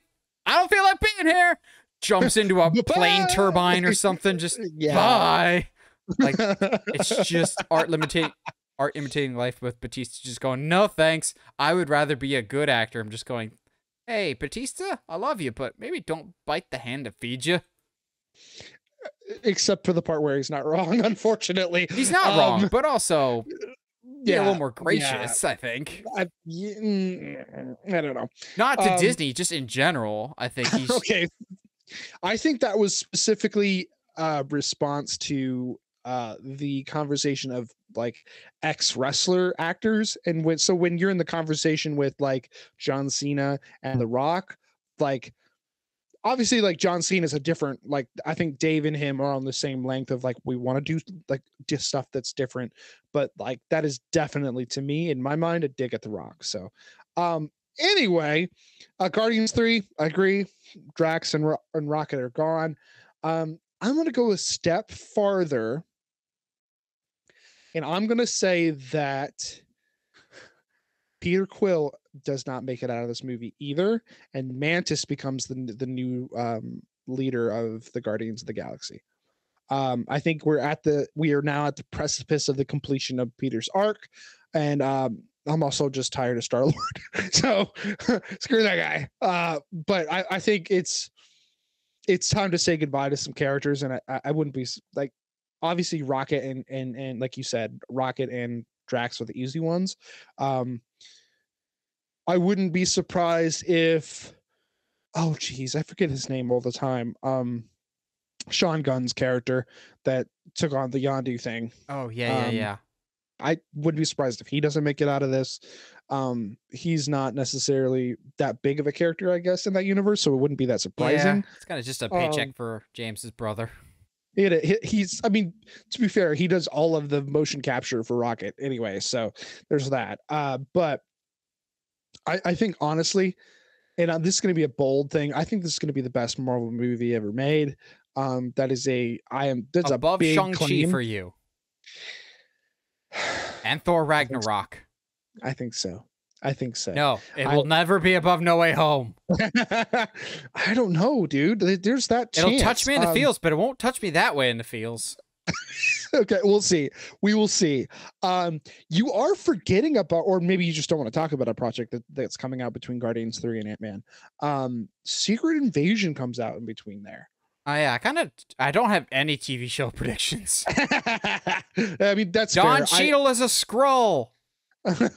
I'm 100% serious on that one.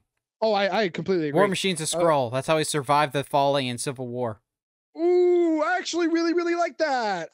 Yes, that would forgive the biggest sin for one of the biggest sins in Civil War for me, because like death doesn't mean anything in that. It's just, yeah. Anyway, I'm expecting Secret Invasion to be the Captain America Winter Soldier of the TV universe for Disney Plus. Gotcha. Echo comes out after that. Don't really care. No, Echo's not coming out this year. Is it? No, they moved it? Yeah, they moved it to next year. I don't even think they started filming it yet. Yeah. Well, because they moved Daredevil to next year, didn't they? Yeah, but that's just because it's going to be a really, really long show. Agreed. Okay, cool. So that takes some of the stuff off of this list then. Because they moved. Let's real quick then. So then Loki season 2 is still this year. Yes. Owen Wilson will ride a jet ski. He will, and this will be the events of Loki 2 will be directly connected to Ant-Man and the Wasp, Quantumania. Okay, yeah, I can see that. Marvel's is happening this year. I really don't care necessarily. Like a lot of people do. It's going to be a movie that happens. Ironheart, is Ironheart still happening this year? Yes. Or is that next year? Potentially with Sacha Baron Cohen as Mephisto. And I'm just going, really? This is the show that you're putting Mephisto in. Well, we have to get people to come watch. Are you just trolling at this point? Really? Yes, I am. We'll see. I wouldn't be surprised if Mephisto. They just don't do it. I don't know. Mephisto's the bad guy in Secret Wars. Or he's the bad guy in Agatha Coven of Chaos. Oh yeah, that's a show. Yeah, that's a thing. I'm that's not happening. looking forward to that. I don't care. I don't care either. I'm trying to remember, did they end up pushing back New World Order? Or is that still happening? That hasn't started filming yet. I think that's next year. Okay, because Thunderbolts 2024. Thunderbolts is this year. No. They pushed they pushed the Thunderbolts and Blade back. Blade they had to, but that's okay.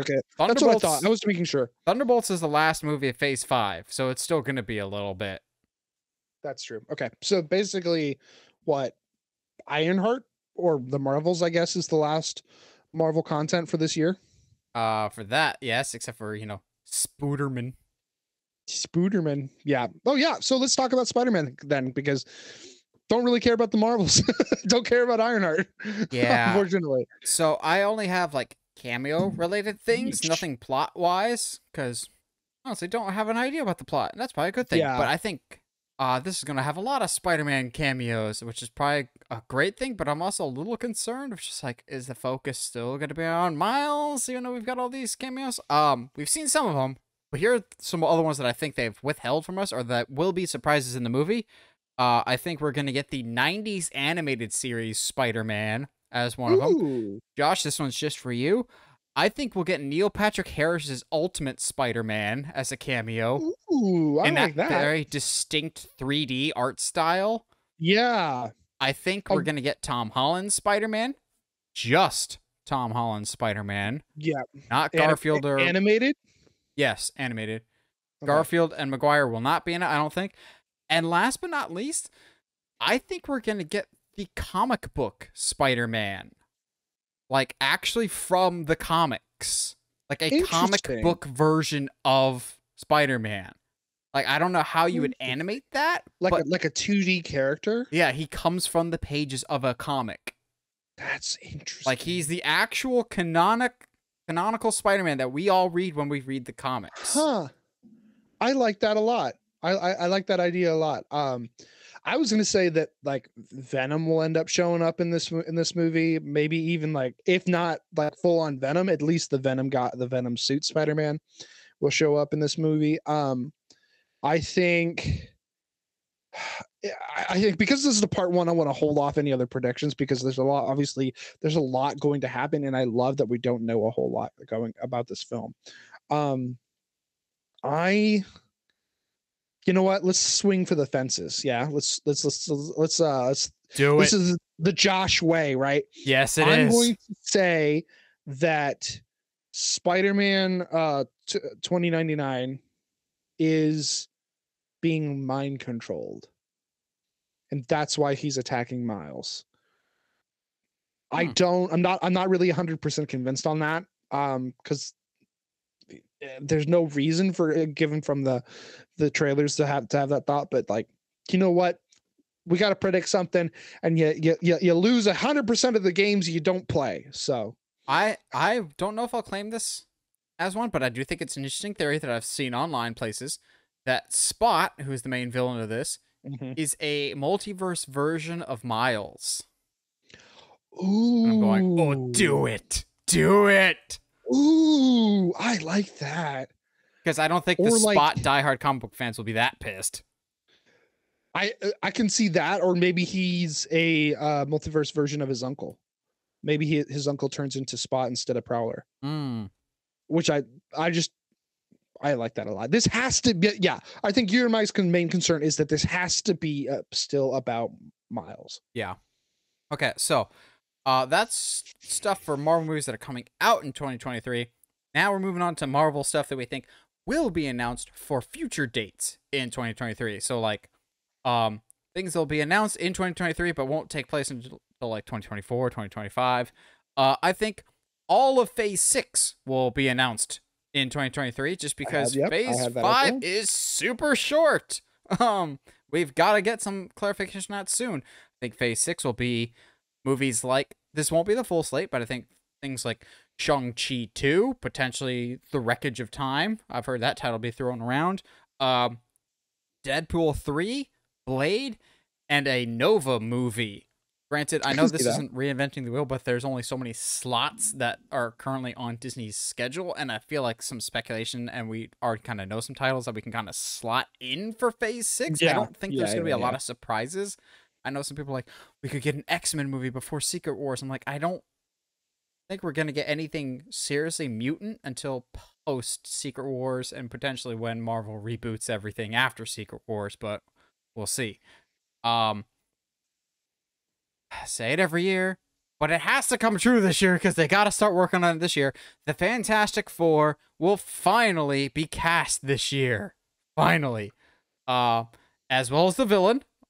It will be Mole Man. It will be Mole Man. It will be. It won't be Doctor Doom. They'll save Doctor Doom. I know some people are like, it'll be Annihilus. No, you save Annihilus for a sequel. I think they will announce that this is a Fantastic Four movie set in the past, and then they somehow get stuck in the past, which is how you can kind of bring in Kang and his time manipulation and also him being a descendant of Reed Richards. The villain for the first movie will be Mole Man, and they will cast Nick Frost as Mole Man. You are going all in on this one. I think it'll be Nick Frost as Mole Man. I only have 2 out of the 4 of the Fantastic Four that I think will be cast. I think The Thing will be Seth Rogen, and I think the Human Torch will be Cobra Kai's Tanner Buchanan, who is Johnny's son in Cobra Kai. I think he's the right age. He's 24.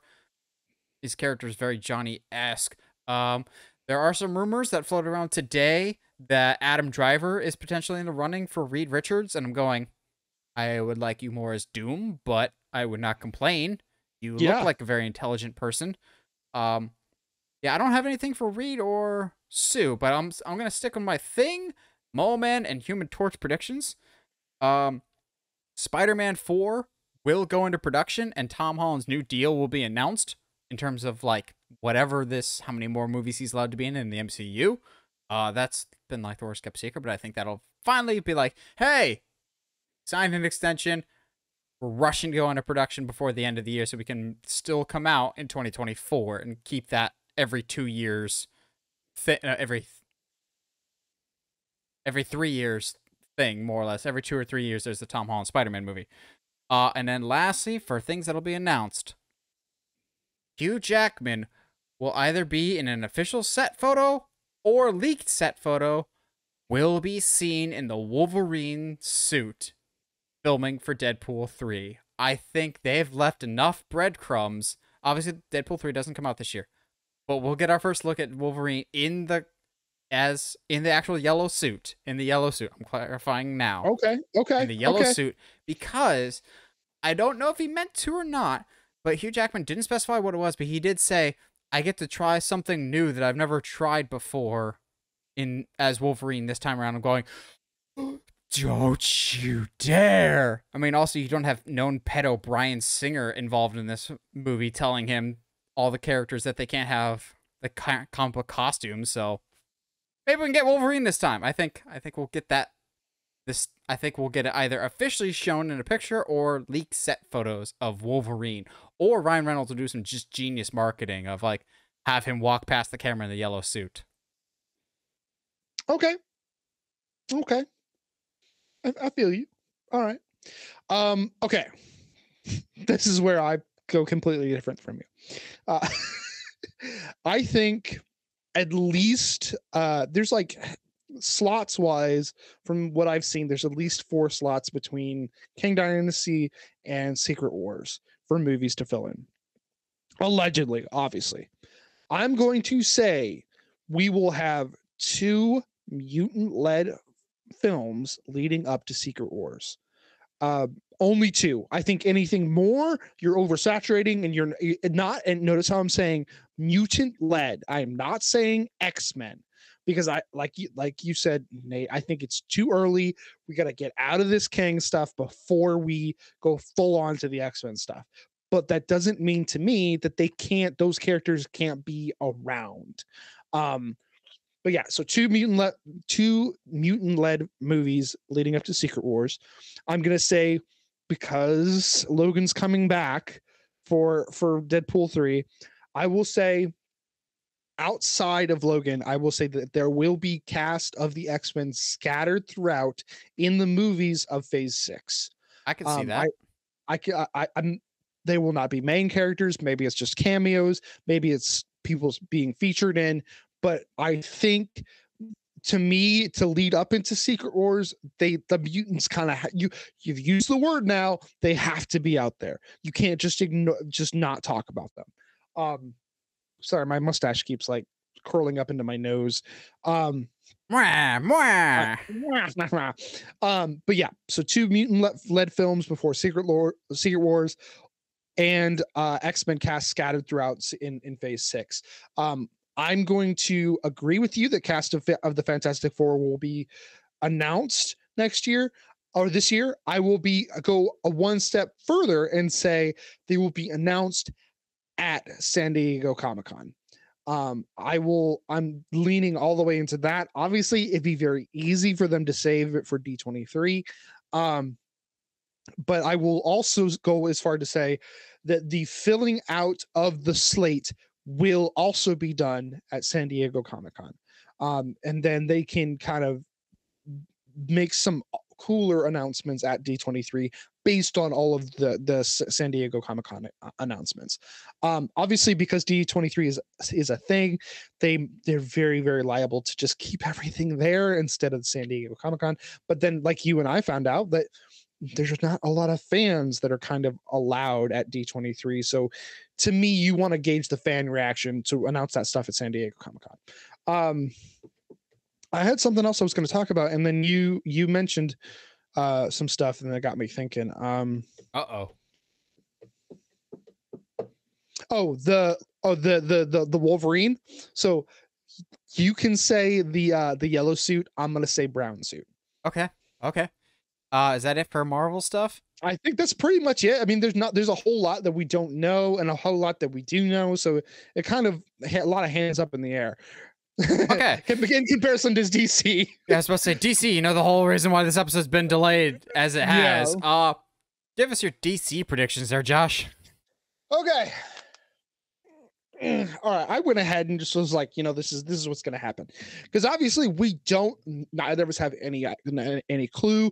James has done a very good job of not really giving a lot of hints as far as what direction they're going to go, outside of him saying he's very influenced by, Justice League Unlimited and Young Justice, which is, if you're going to be influenced by content like DC content, You have worse options out there. yeah, those are some good options there, buddy. So I can totally see James just go ahead and leaning into the Avenger style method, which is just solo films leading up to the first Justice League team up. I am going to say that he's going to lead with the, in typical James style, the not as quote unquote big a deal ones. So like Green Arrow, like Green Lantern, maybe even Hawk Girl movie would be a lot of fun. And then from there, because like that's what, like I want to say 3-4 years, and those are the movies we've got.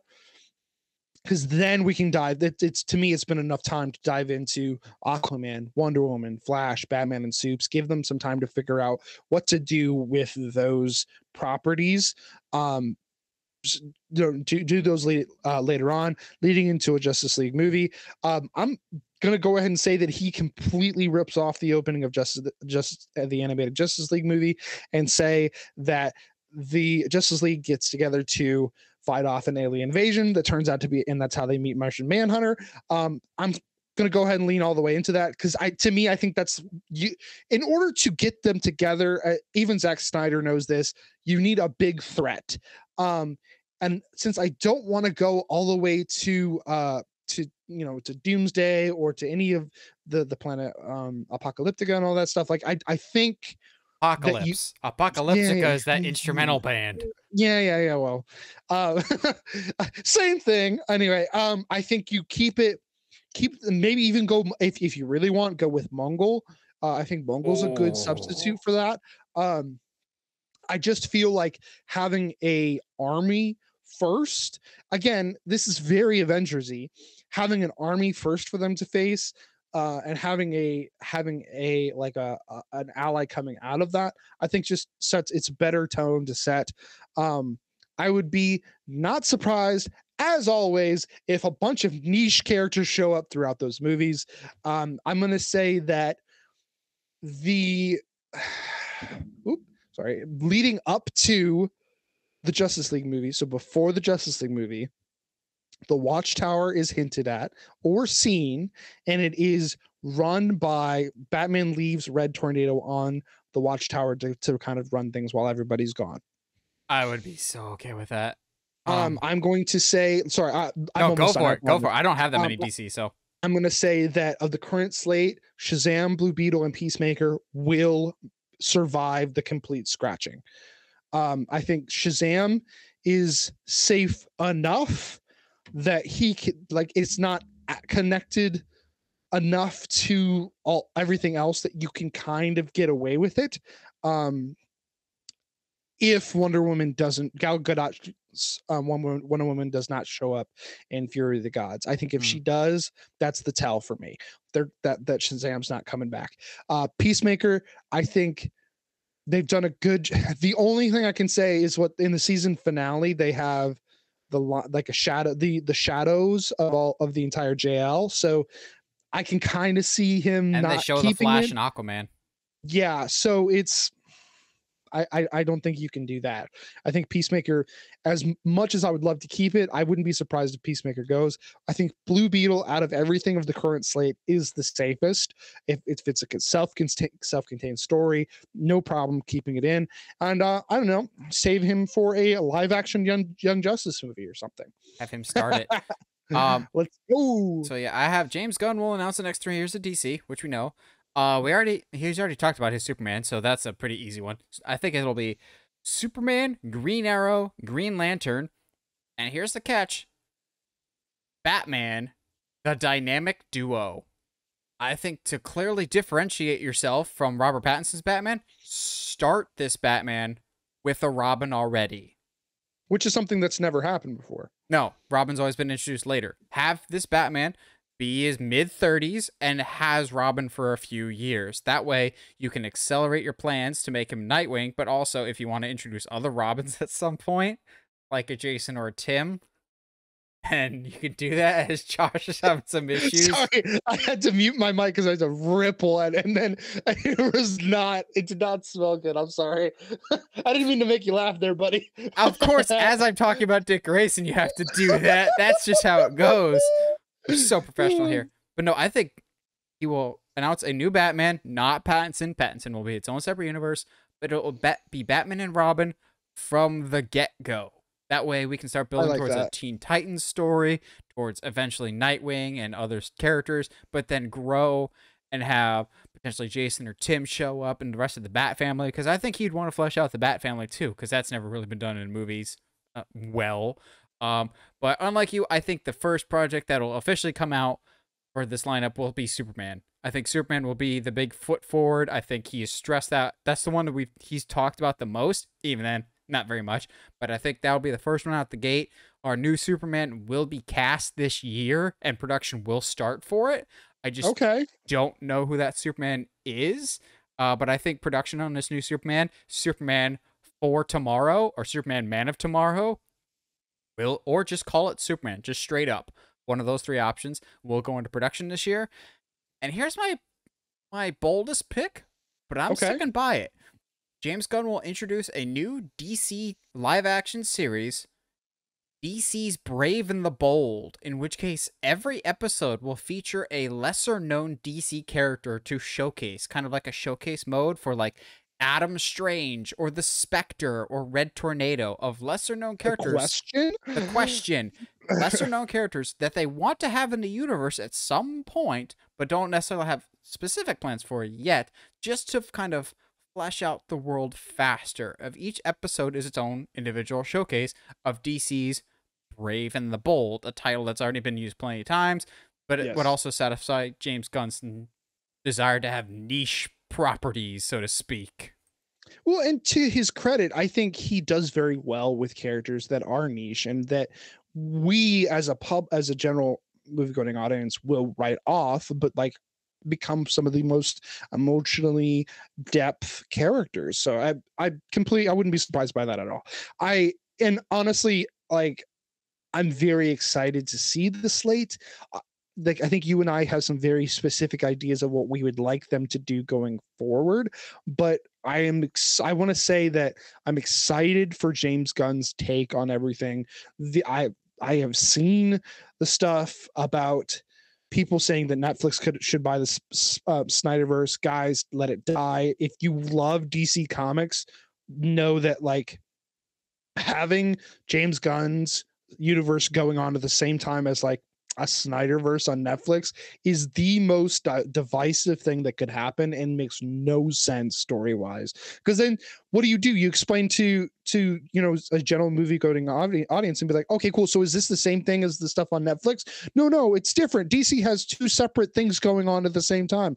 Oh, why is that? That sounds stupid. That's because it is stupid. It doesn't make any sense. Let the Snyderverse die, please. We are desperately trying to get away from it. Netflix does not have the money for it. They keep, know what? Actually, you know what? Hot take. Let Netflix buy it, so it will absolutely die into obscurity. Because anything important that Netflix buys, they don't do anything with anyway. So lastly, we have our general predictions. Josh, you want to give us with your general predictions? These are predictions that we think of, just things and properties that will be announced at some point in 2023. I think we will get an official announcement about what the Discovery HBO Max app situation is going to be, whether that be a deal where you get both or a super app or something. I think that absolutely happens this year. I think if it doesn't, I don't understand why not. I think, especially after some of the stuff I've seen from Puss in Boots, Shrek 5 will be confirmed here shortly. At least this year, it will start. If it's not already in production, it will start production this year. Dude, this is close to my heart, and it's really upsetting of what all the stuff that's going behind the scenes. But I think we get a Borderlands trailer before May or by May, especially with the heavy reshoots that are going on right now. I am appreciative that it is Tim Miller of all people, the guy who directed Deadpool 1 and 2. That is heading these reshoots, so I have a lot of faith in that. I've read the descriptions and stuff like that, and I need a trailer to really give me any kind of faith. Yeah, I am worried about that currently. And finally, last but not least, I think we will have a new James Bond announced this year. There's so many rumors going around of who it could be. Hey, look at that, Henry Cavill's available now. I've heard the Aaron Taylor Johnson rumor. I've heard Liam is it Liam Neeson? Not Liam Neeson. Liam Hemsworth. I've seen a lot of stuff, and I would be very intrigued to see where they go with James Bond from here on out. So I think they absolutely, if they're going to make more James Bond movies, which at this point I don't know why you wouldn't. I definitely think they'll announce that this year. That's it for your generals? That's pretty much it. I mean, it's so lots of nerd stuff going on this year. I got a lot of generals, but I do have some crossover with you. I think they have said Warner Brothers Discovery is merging everything into one mega app. So I said they will. They are planning to launch the mega app this year. I'm gonna say that it's gonna be called Discover HBO, and that we will finally, and this is very niche pick, but it's me saying this, but we will finally see a massive influx of 4K content on the service, and just an overall more streamlined app and a much better performing app. Because I don't mind HBO Max, but comparing it to some other streaming services, it's got some issues. Honestly, I think Disney Plus and Netflix are like cleaner and better designed.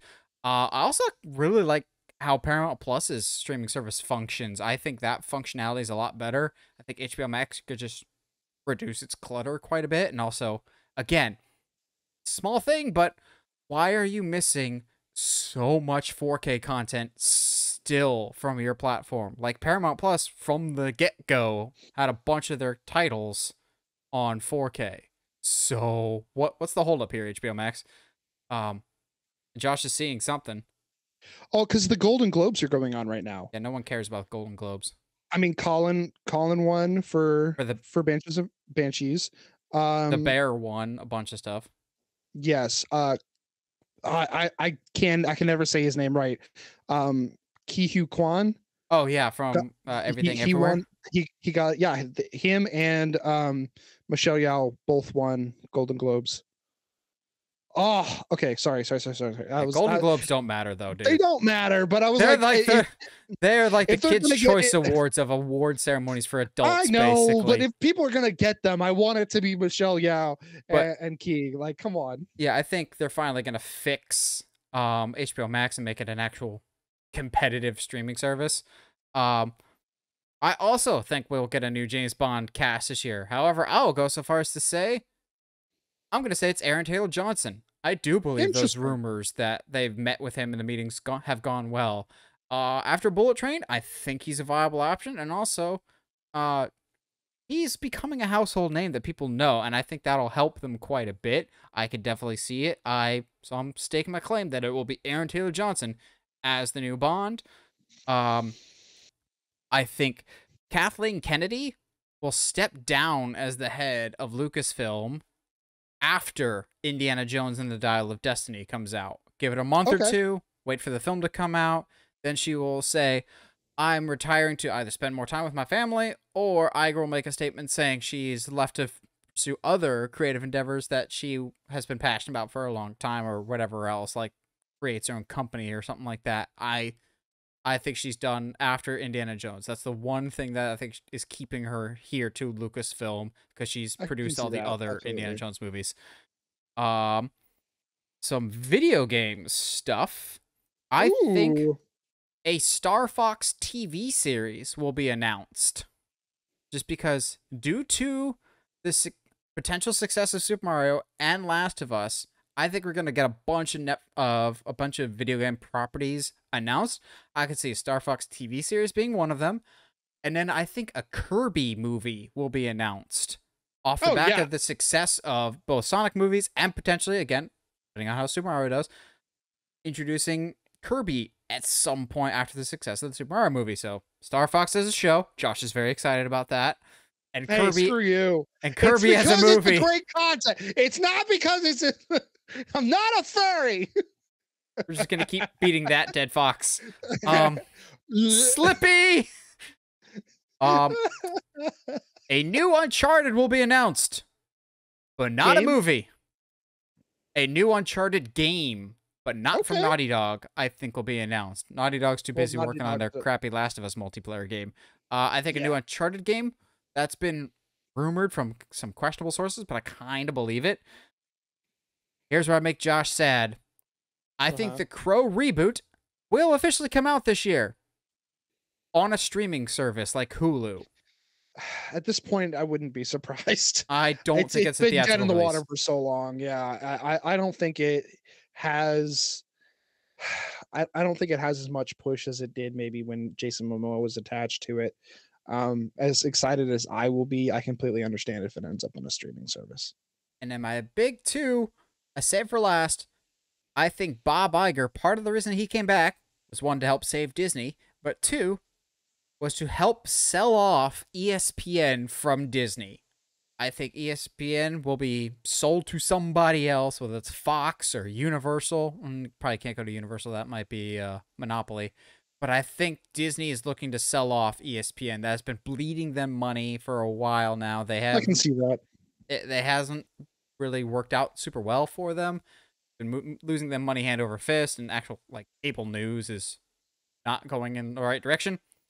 But lastly, if anybody knows me, they're not going to be surprised by this one. Netflix is going to be bought by somebody in 2023. They're not in a good financial situation. And I know the big time to buy and acquire stuff was last year. So you might poo-poo the idea of someone buying ESPN or buying Netflix. I still think it's a viable option.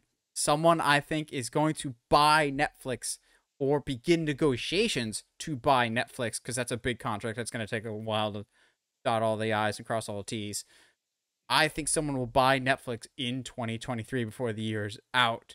Won't fix Netflix's problem, but at the rate they're going, they're going to need a benefactor or a new partner to help them out with stuff. Yeah, no, I can see that.